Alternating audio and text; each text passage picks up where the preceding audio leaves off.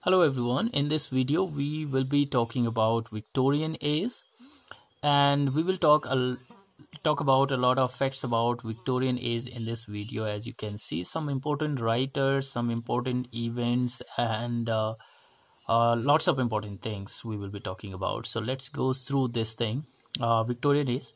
Victorian age happened between 1837 and 1901.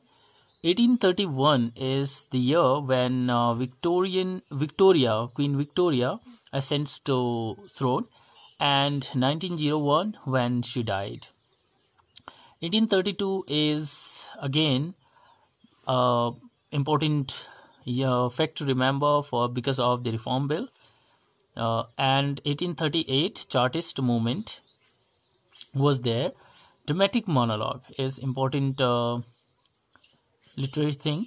Robert Browning was the master of dramatic monologue. He also wrote a book named Ring and the Book, and it got published in 1868. Let's talk about Eliot. Adam Bede,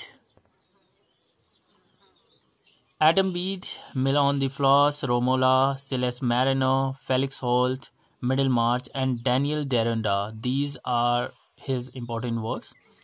Next is next important work. This is important work by Elizabeth Barrett, and Aurora Leigh is the work. And women version of The Prelude. So this is called women version of The Prelude, Aurora Leigh. Aesthetic movement. We can study about aesthetic movement if we are talking about Victorian age. And art for art's sake was their slogan, you can call, and Oscar Wilde, and moment where writer started seeking art for art's sake. Okay, so aesthetic movement it was called, so important to know. Now let's talk about this one.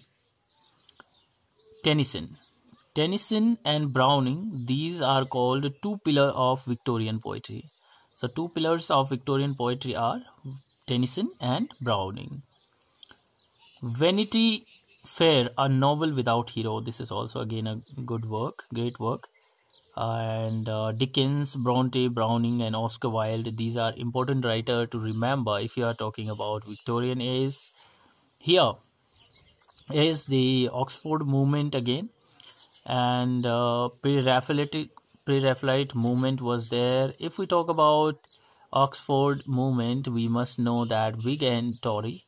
Tory was the supporter of the king, and Whig wanted to support, a parliament type thing that time. And let me tell you that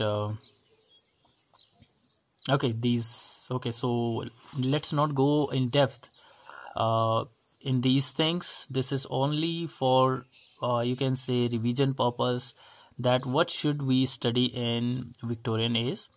Later we can talk about pre-Raphaelite movement, Rossetti, Hunt, Melius, and Collinson, Wooler, and Stephens. These were the writer of this group. And Blessed Damsel is the best pre-Raphaelite poem.